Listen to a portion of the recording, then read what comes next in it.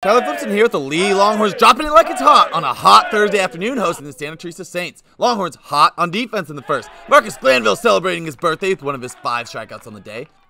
Bottom of the first, and Leigh gets the bats going. MOGANNAM lays down a perfect bunt, and the throw gets away, allowing Brandon Kim to advance to third, and MOGANNAM giving us a little dancey dance on second.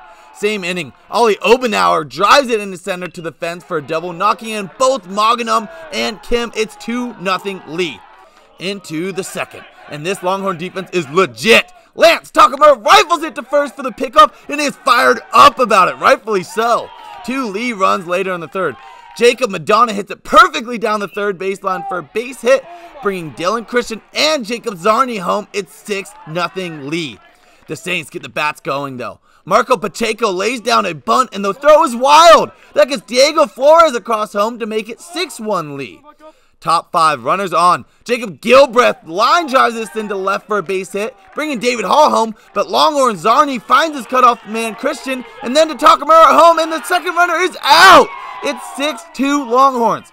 1 ST run later, top 7. Saints looking to bring it back, but OBENOUR lasers in strike 3, and that will do it. Leigh stays on top in the Mount Hamilton division, improving to 7-2 in the league.